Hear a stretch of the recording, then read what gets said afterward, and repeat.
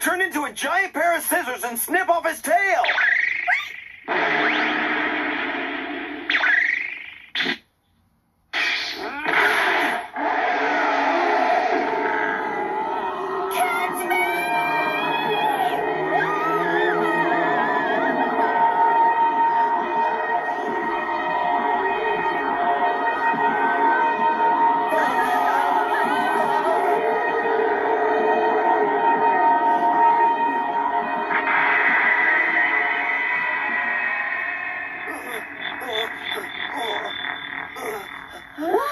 Well, he's back to himself.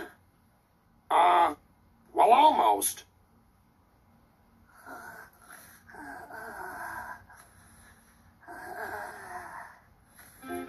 So that little kid caused all of this.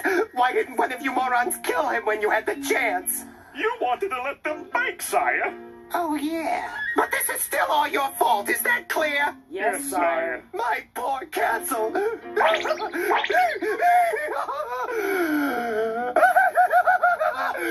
My castle.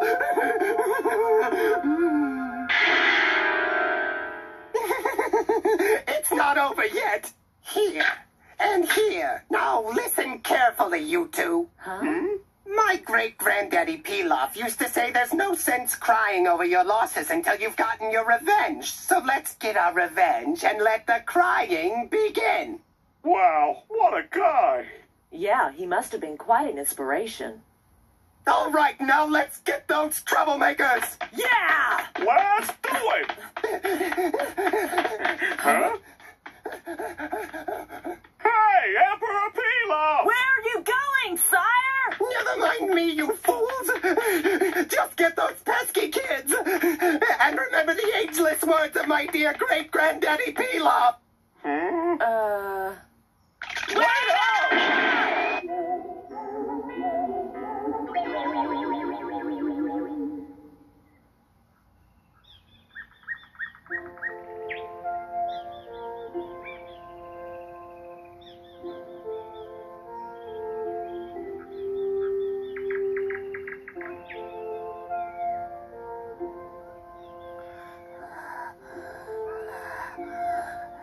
That was quite a predicament that Goku managed to get us into, huh? Yeah, but if he hadn't changed into that monster, we all would have been barbecued in Pilaf's cell.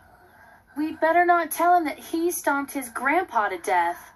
It would just break his little heart. Did you guys know a terrible monster comes out when the moon is full? But I'm not making it up, Bulma. My grandpa was trampled to death by that horrible monster. Oh, it's just so hard to believe. So what's the deal? Is Goku some kind of alien? He looks normal enough. I have a feeling he'll be quite normal now that his tail's been cut off. I sure hope so. I've got enough friends with weird hang-ups already. Not mentioning any names, of course. Oh boy, he's waking up. Goodness. Good morning, kid. Hi. So, feeling lighthearted this morning, are we? Yeah. My clothes are gone. You don't remember anything, do you, Goku? Huh? How about sharing some of your clothes with Goku, Oolong? Anything but my undies made of the finest cotton in the universe and supremely comfortable. Oolong? Well, all right then. He can borrow my pants.